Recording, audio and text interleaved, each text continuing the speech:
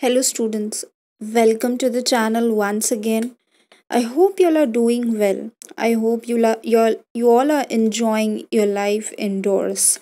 And I want to say that each one of you is really brave, and y'all have proved it that you can deal with change. Yes, students. I would like to congratulate each one of you that you are so patient and you're not troubling your parents at home. You're being kind to them and you're understanding the situation in a mature way. Okay, and students, I would also like to tell you that you know how the weather is outside. It's the cyclone has come, and the cyclone is the weather is not good, I must say. So I would recommend you to stay indoors, have a warm water, have some tea, coffee, and enjoy indoors. I think you'll have proved it that change can't beat you, right? You are bound to change with the world is changing, we are changing, everything is changing, and you'll have proved it that you can survive. Yes, you can survive in the sense we all are surviving, but you'll have proved the maturity. And I'm really proud of you people. And I never thought that you'll cope up with this situation, but yes, we have coped up. Students, so before starting this poem or jumping on to explaining the whole poem, I know the name of the poem over here you can see is Ozymandias. It's very confusing. You're not able to understand what is this. Okay, looks like something out of the world, very alienating to you all. Okay, so I would like to tell you that there's nothing to worry. It's nothing very difficult that you won't understand. It's very simple. I want you only to watch this video till the end, because if you don't watch it till the end, might be you miss out something and you're not able to understand. So I want you to watch the video till the end. If you have any doubts, email me. If you have any queries, you can comment me, okay, so that I understand, right? Okay. Okay, so students, when I say the country's name Egypt, what comes to your mind? I want you to think for a few seconds, like 30 seconds. Yes. So I think statues of gods, Sphinx, King Tut statue, Nefertiti, all these great pharaohs. Pharaohs is basically the Egyptian king is called as a pharaoh. So when I take this country's name, Egypt, all these things come to your mind. Yes. And I know you all must have guessed it because, yes, you all love to explore the world, and obviously, you all must have studied about Egypt or read about Egypt. So, when before starting this, I want you to understand about this great king, a pharaoh. I told you a pharaoh is a Egyptian king, is an Egyptian king, right? So there was a pharaoh, okay, long, long ago, and his name was Ramesses, okay, Ramesses the second. He was an Egyptian pharaoh, and what happened is his remains were found, okay, his remains were acquired by the British museums, or the fragments means little parts of his statues remains were acquired by the British museum of Ramesses the second. There was a huge statue. It was very big statue, and the statue was thousands and thousands of years old. And obviously, if anything is 1,000 years old, it will break, right? So some parts were acquired by the British Museum, and it didn't have the upper body, it only had the trunkless. I mean, it was trunkless, it only had legs and a broken statue's broken face. So that was acquired by the British Museum. Okay, and whose statue it was? It was the statue of the pharaoh Ramesses the second. Okay, and it was removed in 1816. So that time British Museum was about, they excavated all these statues, the parts of the statues from Egypt, and they were trying to bring it to their own country. Okay, they were trying to bring it to Britain. So you must have understood by now that where this poem will be. Yes, you guessed it right. The poem will be around the whole statue of Ramesses. So before we understand the statue and all these things, I want you to first understand who has written this poem, who is the person behind this creativity. Okay, so the person behind this creativity is Percy Bysshe Shelly. Okay, so Percy Bysshe Shelly. Okay, I'm again repeating the name. It's Percy Bysshe Shelly. I have heard two three people saying it as Percy Bysshe or Bike. It's not like that. It's Bish. Okay, it's simple like Bish, like dish Bish. So it's Percy Bysshe Shelley, or in short, he is also called as P.B. Shelley. Okay, in short. So he was a great poet. He was born on 4th of August 1794, long ago, and he died on 8th July 1822, and he was one of the major romantic poets. So now, who is a romantic poet? In the earlier videos, if you watch of mine, I have explained what is romanticism. So what is romantic era?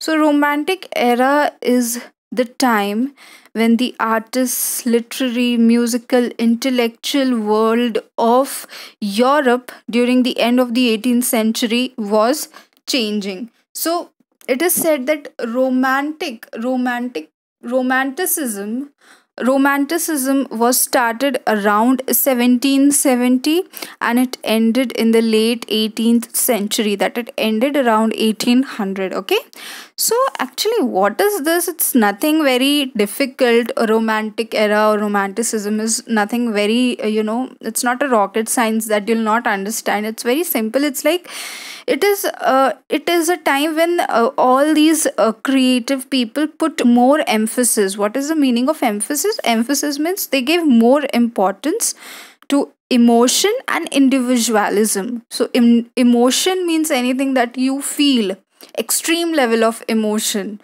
It might be love for nature, it might be anger, it might be surprise, all these emotions. Okay, and individualism means free expression, like you're free to write anything. Okay, so what happens now, like if I love like I like to write on nature, all the other people will also start copying me and they'll start writing on nature. As just It's just an example. Okay, I'm just giving you an example.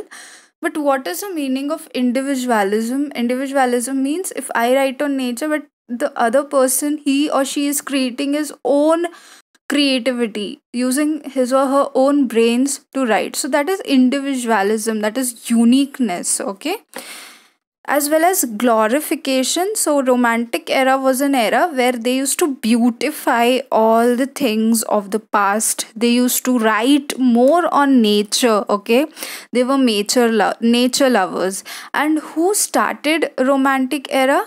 The people who started romantic era were William Wordsworth and Samuel Taylor Coleridge. So William Wordsworth's friend was Samuel Taylor Coleridge, and both together had published lyrical ballads. This was a publication wherein they had a lot of poems in which they were describing nature and all these things. So this was a time, and it really lasted for a long period, when romanticism or romantic era took place. Okay, and they put emphasis, or they laid emphasis, gave importance to more classical things, and it was of a big impact. Means it brought about romantic era brought about a change in education, in social sciences and natural sciences. Okay, so this is the thing, this is the romantic era, or this is romanticism. So now you know that Percy Bysshe Shelley is a poet, that is belonging to the romantic era, or he is regarded as a romantic poet, and he is regarded as one of the finest lyric and philosophical poets in the English poetry. So the unfortunate thing is that Shelley, Percy Bysshe Shelley, did not receive any recognition while he was alive. But when he died, after that, he got really famous. His most loved and the uh, most, what we say, famous poem is this that we are going to study today, Ozymandias. Why it is so famous? Because when he wrote, he died really young, students. He died only at the age of 29, and he wrote this poem while he was 25 years of age. So you imagine a person who is 25 years of age not having any experience of life, but he had such vast experience of life that he wrote the reality of everything. He did not beautify anything. That is the reason he didn't give, he didn't have any fame. He didn't have any fame while he was living, because the people at that time, you see, 200 years ago, they were all into beautifying things. They were all into making the poem look very beautiful. Somebody stop talking about winter, some poet is talking about spring, some poet is talking about the beauty of the bird and the beauty of the voice of the nightingale. Everyone was busy in their very sweet and loving sort of thing. But Percy Bysshe Shelley was that kind of a poet who never liked to sugarcoat, and he put the reality, the harsh reality, on the piece of paper. That is why he took time in getting recognized, and unfortunately, he did not get that fame while he was alive. He got the fame after his death, and people started reading and people started appreciating that at such a young age, how can a person have such deep meaning, have such deep intellectual capability. Okay, and yes, and he died at the age of 29, and the reason of his death was drowning. So there was a storm in, I think, in Italy or France, I'm not sure, I'll just tell you. Okay, he there was a storm raging and he unfortunately drowned. He died of drowning. Okay, so this was very unfortunate event, but we really remember him as a great poet, right? So students, I explained you about this pharaoh Ramesses II, the Egyptian king. Okay, now what is so special about this king and why Percy Bysshe Shelley had to write about it? So let me explain you in this way. Like, the British Museum, as I told you earlier also, that British Museum had acquired a large fragment of the statue of Ramesses II, and they had announced this. And Percy Bysshe Shelley was one of the great not that time, but he was kind of known, and he had known friends, known poet friends who were famous. Okay, so he thought that why not to write a poem on this thing, that Britain is going to, acquire, bring that big huge statue, the remains of that statue. So he thought to write a poem on this occasion. Okay, so this is why he thought of writing. Now you see the poem, how it goes about. So students, I'll tell you earlier only that this poem is, I'll be reading out this poem, and I'll try to explain you one line of it, and then I'll give you a total summary. Okay, so that you understand every line, because it's the what we say, the lines or the language used in poem is little bit non relevant for you guys. So I'll try to explain one line. I'll read out first, and then I'll try to explain one line, and then I'll explain you the total summary, what actually the poem means. Okay, so let us start. I want you to look at the screen, and as I'm reading, I want you all also to read aloud. Okay?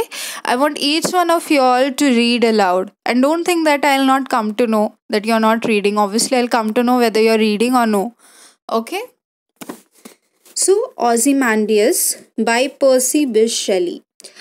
I met a traveler from an antique land who said, two vast and trunkless legs of stone, sand in the desert. Near them, on the sand, half sunk, a shattered visage lies, whose frown and wrinkled lip and sneer of cold command tell that its sculptor well those passions red which yet survive, stamped on these lifeless things. The hands that mocked them and the heart that fed. And on the pedestal, these words appear: my name is Ozymandias, King of Kings. Look on my works, ye mighty, and despair. Nothing beside remains.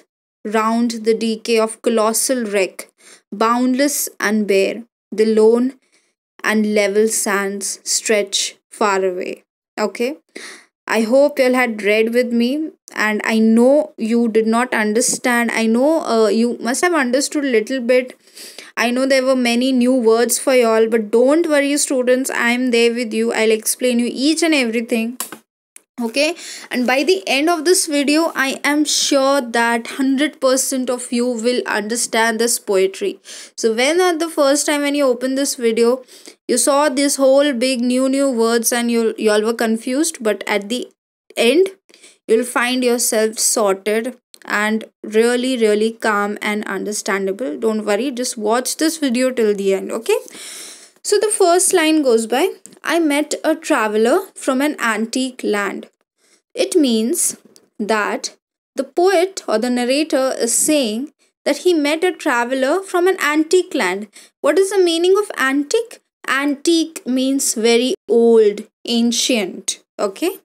Who said? Now, who said? The traveler said. Okay. I didn't say, or Percy Bysshe Shelly also didn't say. The traveler said, or the man who met the narrator said. Too vast. Vast means very big. Trunkless legs of stone. Trunkless means not having upper body, only having the leg. So two vast legs made of stone. Stand in the desert. It means there were two big legs made out of stone, carved out of stone. It didn't have the upper body, but it was standing in that desert. Okay, near them on the sand, half sunk, a shattered visage lies.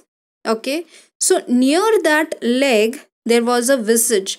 What is the meaning of visage? Visage means a face. Okay, the face. So this the whole statue didn't have the upper body, it had only the legs, and the face was just lying besides the legs in the desert, in the sand. It was sunken in the sand.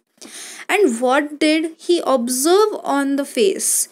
Whose frown? What is frown? Frown is a facial expression. Okay, is a way of look, like when you pull your both the eyebrows inwards, that is frown. So that frown, that face, the sculptured face had that expression of frown.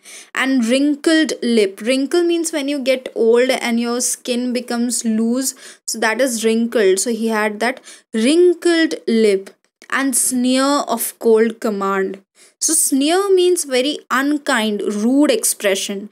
So what I'll get together, the face together was a kind of a very rude face. It was a kind of a face, people who are very arrogant, people who think they are the greatest. These people have, they think that they are the greatest and they are the god. This is the level of their thinking.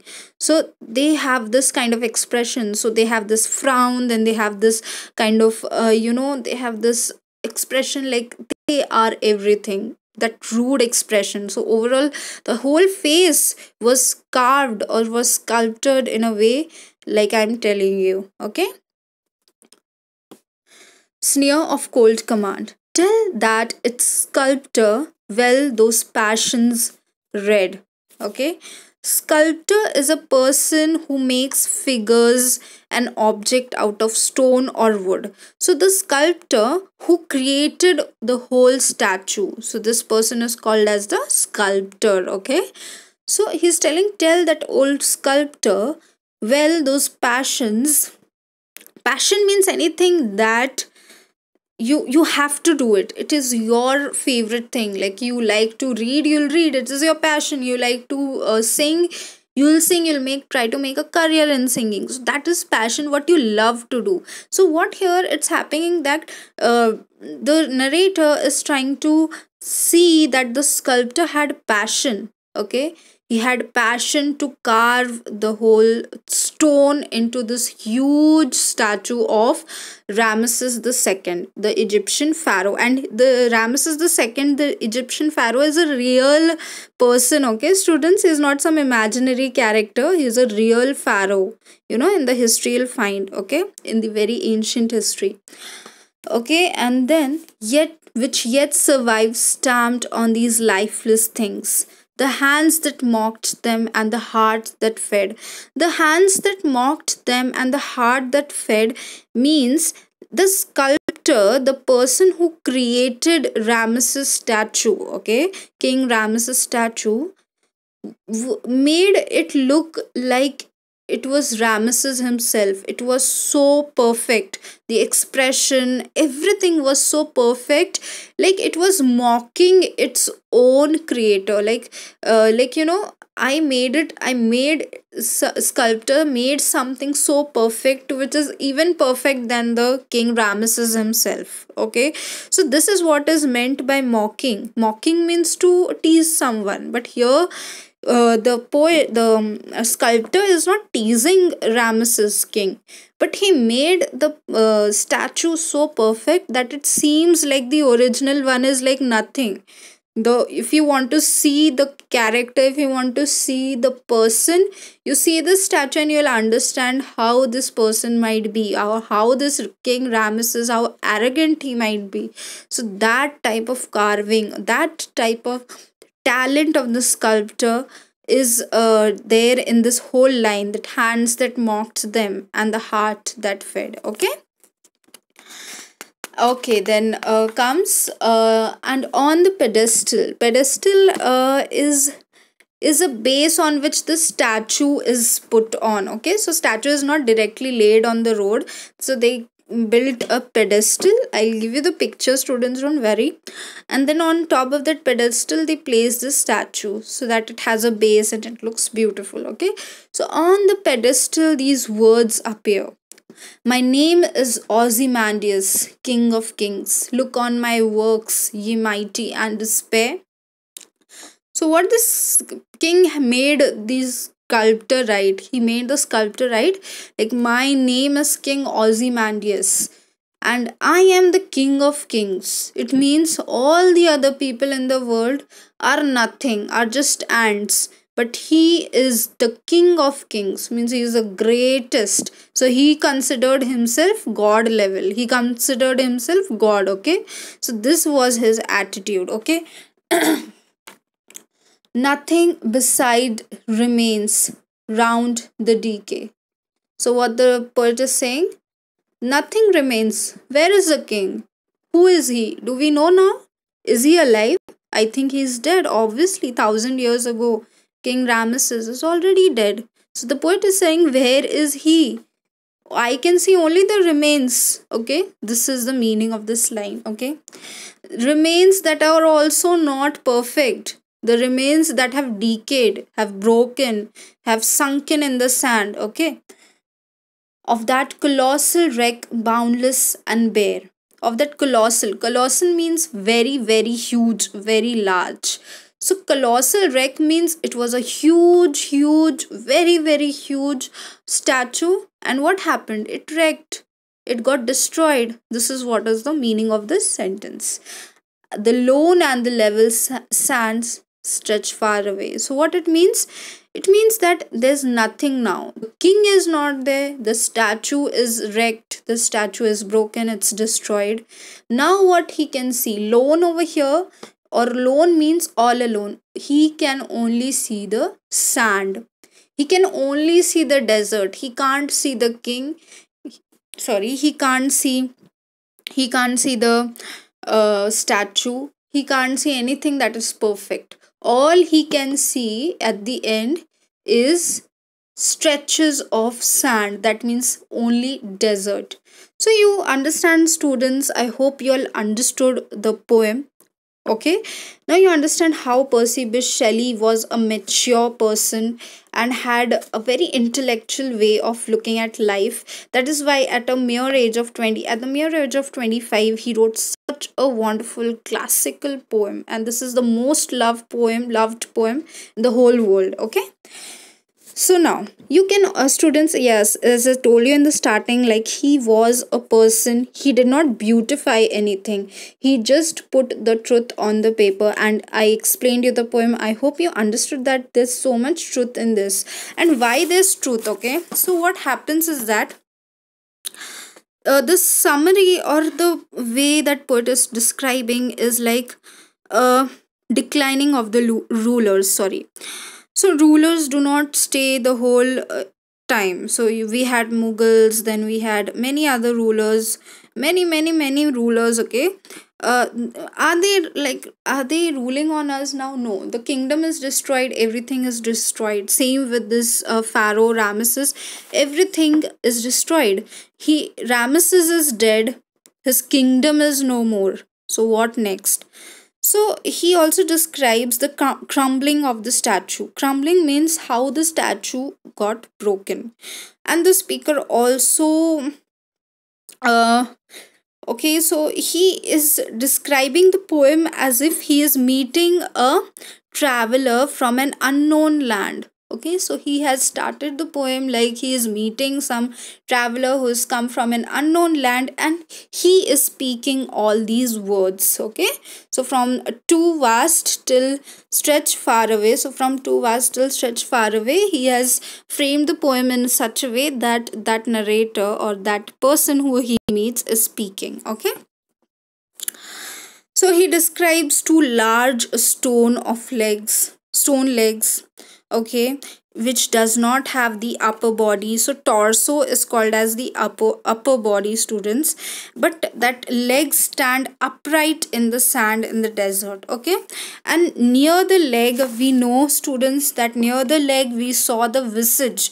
Visage means the face, and we also know that the facial expression that was created by the sculptor was so alive, was so good, that it mocked the real King Ramesses. Okay, like the real one actually looked the fake one, but the sculpted one looked the real one. This was the level of art of that sculptor. This was the skill of that sculptor that the poet is describing. Okay, so the statue seemed as if it's so realistic that it's almost mocking the king Ozymandias. One thing, King Ozymandias also appears to be very superior. Superior means I am the best. Nobody can come near me. Okay? In my abilities or in my power, anything it can be. Okay? I'm the best. That is superiority. Okay, and he is very mighty, he is great, he is the king of kings. Other kings are just nothing in front of him. There were many kings at that time, but he regarded them as like, oh, they are just ants and cockroaches. I am the king. That is why on the pedestal you see the words, the sentence written, King Oz, my name is King, or my name is Ozymandias, King of Kings. Look on my works. And he is saying to the whole world that look at my statue. It means that look at his kingdom. He's so great. He's built this big, huge statue. He has built his kingdom. He's ruling on them. So he's actually calling out, he's doing advertisement of himself and telling the whole world that I am the best. Look at me, y'all are just nothing. Okay. At the end, what happens, students? At the end, the statue gets destroyed, and not only the statue, the kingdom also gets destroyed.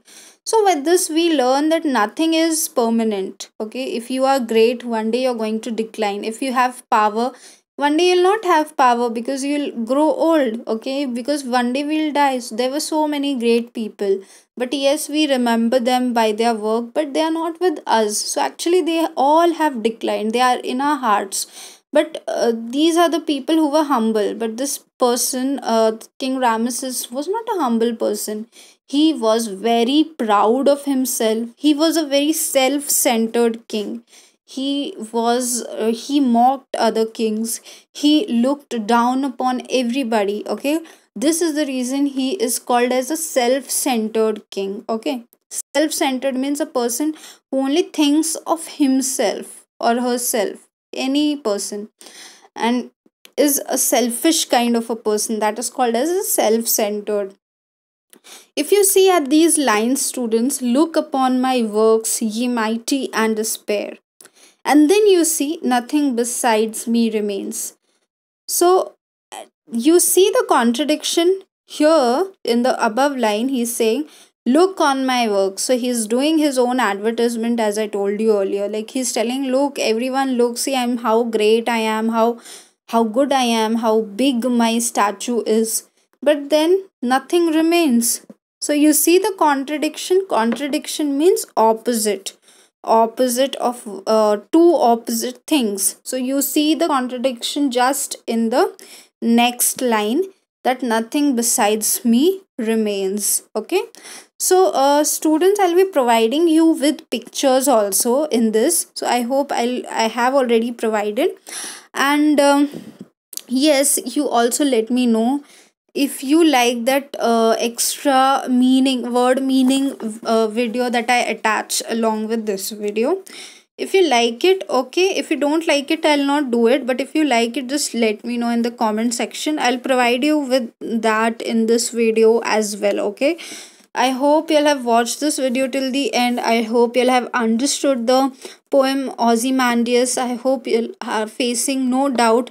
But if at all any doubt arises in your mind, or you have any question related to it, post that, you email that, and also do not forget to comment that, so that I get to know directly in the comment section, and I can reply you in the comment section as soon as possible. Okay, students, so I hope everything is good with y'all. I hope y'all are taking a good care of yourself, and thank you, students, for listening to me. We'll meet in the next video. Goodbye.